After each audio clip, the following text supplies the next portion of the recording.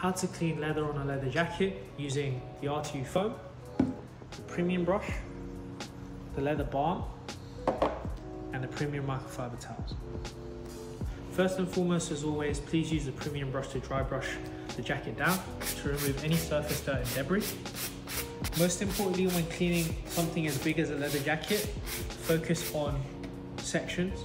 So here we have some staining around the front side of the jacket. So what I'm going to do is use the R2 foam, apply it directly on the bristle brush like so, give it a scrub down, and then follow up with a microfiber towel.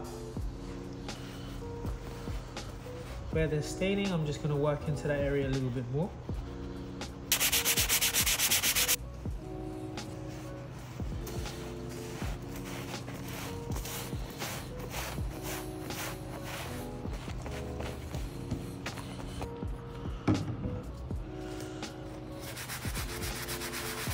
Using the R2 foam to deep clean the leather is really good because you run a very low likelihood of overwetting vintage leather.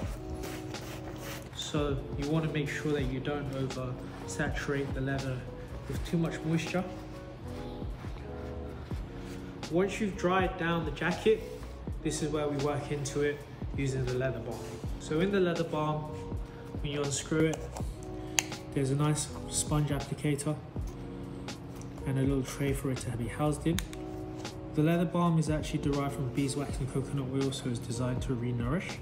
How to use it is just do small circulations so that the leather balm adheres to the sponge. Then work in small sections to recondition the leather.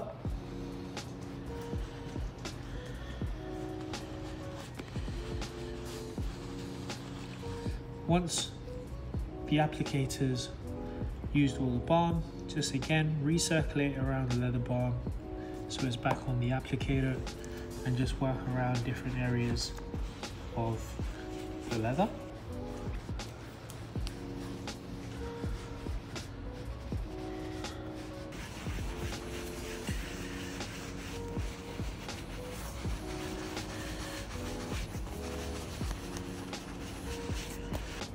So the leather balm is actually designed for all things leather. So whether it be a leather jacket, whether it be a leather bag, a leather wallet, full grain leather on your trainers, to premium leathers on your boots, you can use the leather balm across all leathers to re-nourish. When it comes to actually the feel and texture of it, you'll very quickly realize that the texture of the leather has come back and rejuvenated from the leather balm.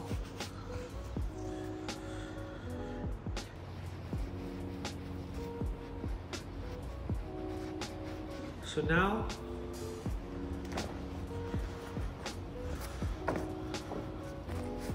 we've cleaned and cleansed one side of the jacket.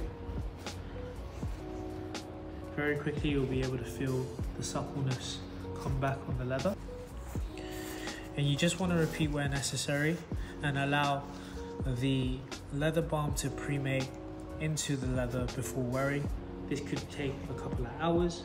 And if there's any excess of leather balming on the stitching or any of the non-leather detailing, make sure you use a microfiber towel to wipe it down, just in case there is any form of residue from the leather balm that isn't working its way into the leather. And very quickly you'll be able to see there's a nice natural sheen to the jacket, and there's suppleness that's come back to the leather.